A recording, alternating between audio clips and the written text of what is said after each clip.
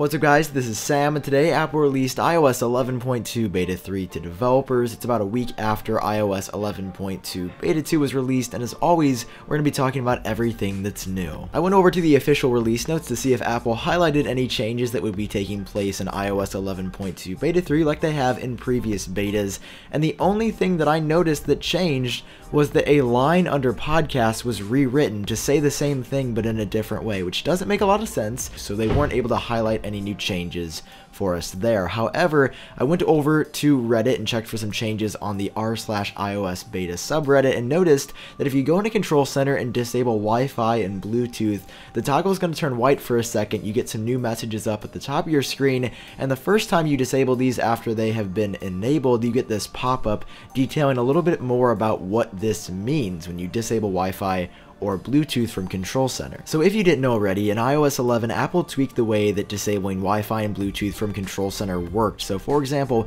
when you disable Wi-Fi in Control Center, you're not completely disabling it, you're just disconnecting for your Wi-Fi network. And now in iOS 11.2, it says this: disconnecting nearby Wi-Fi until tomorrow. The current Wi-Fi network and others nearby will be disconnected until tomorrow. Wi-Fi will continue to be available for AirDrop, personal hotspot, and location accuracy. And when you disable Bluetooth, you get a similar message. It's not completely disabling everything. It says disconnecting Bluetooth accessories until tomorrow. Currently connected accessories will be disconnected and other accessories will not connect. Bluetooth will continue to be available for Apple Watch, Apple Pencil, personal hotspot, and handoff. Now, it's interesting that it mentions Apple Pencil on the iPhone 10. That's probably just a bug right now, or there's also the slight possibility that Apple Pencil support could be coming to the iPhone 10 at some point in the future, but for now that seems pretty unlikely. Now, on top of that, the only other thing that I've noticed in iOS 11.2 Beta 3 so far is that my iPhone 10 feels ridiculously fast. Faster than iOS 11.2 Beta 1 and 2,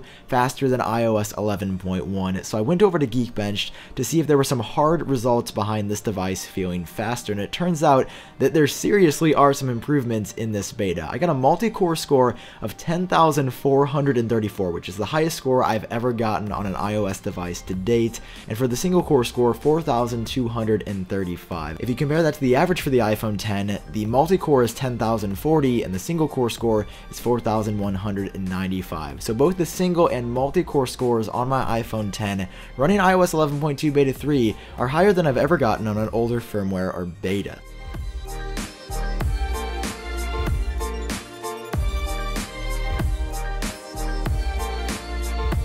So if you're running iOS 11.2 Beta 3, let me know what you think about it by leaving a comment down below, and if you're excited for the final release at some point in the future. As of right now, there is no finalized or set release date for this update, but with Apple Pay Cash included in here, new wallpapers for the iPhone 10, and a couple of other changes, it's shaping up to be a pretty solid update and add performance improvements and really good battery life on top of that, and it's going to be a great update. So if you guys enjoyed this video, as always, it does help me out. If you take just a second to drop a like down below, and of course hit subscribe for more videos like this in the future. I've also got new merch out if you guys are interested in supporting the channel and getting a shirt. Anyway, I've been Sam, I hope you're doing great, and I'll talk to you in my next video.